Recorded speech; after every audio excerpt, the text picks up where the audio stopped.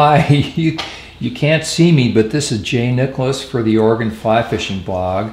We're going to tie a winter steelhead fly that is a tube version of a polar shrimp. I'm going to start with a hook guard. It's silicone, it's on a flexi needle. I'm using a Vivas thread here. This is 8/0. You could use 6/0. It's pretty tough stuff. If you have any old thread, will probably work just fine. So you notice I've covered about a bit over 1/4 of an inch of the tube with my thread and put on a little cement. Now this stuff here is polar chenille. It's a copper UV, and it's really nice stuff.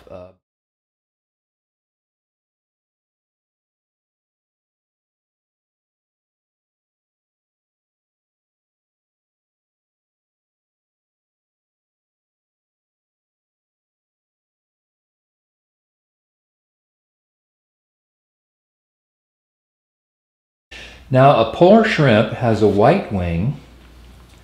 And what I'm going to use here is a kind of a cream colored rabbit strip. And I'm going to cut a little bit of a taper at both ends of this strip.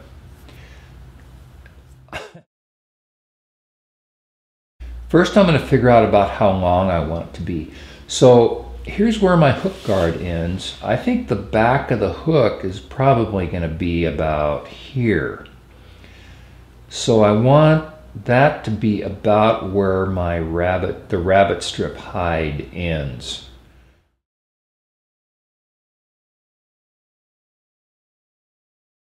That's just a little bit of a taper there. It's going to be a little bit less bulk when I'm tying in my schlappen feather. I chose a schlappen feather that has some of this soft, downy, marabou-like barbules at the very base. Notice I trimmed that feather first. And now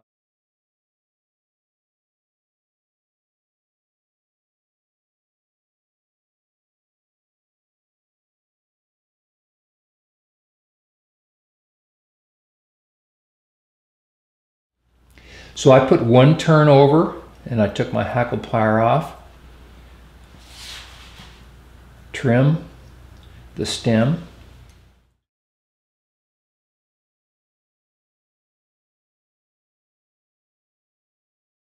Now we're going to finish this off. This is a hairline tungsten cone in gold. It's a large size large. And I've had very good success with these large cones fitting on the microtube. I have not found them to fit as consistently on the nanotube or the 4040 tube. But on the microtube, they're all supposed to be the same diameter, but I haven't, I don't know, maybe they are. Maybe it's just me. This is a nice size. It's about 2 1/4 inches long. Not too big, not too small. I really like this color combination. I'm now going to finish this fly off. And now,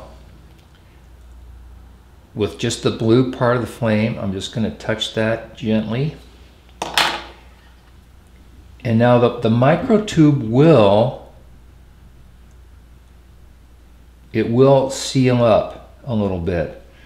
So I always open it up with a bodkin or a similar tool.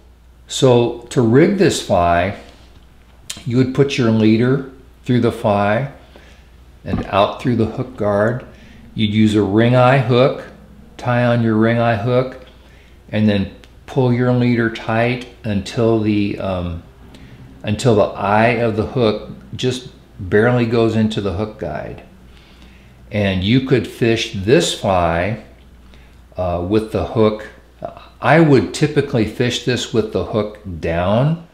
So there you have it. This is a tube version of a polar shrimp.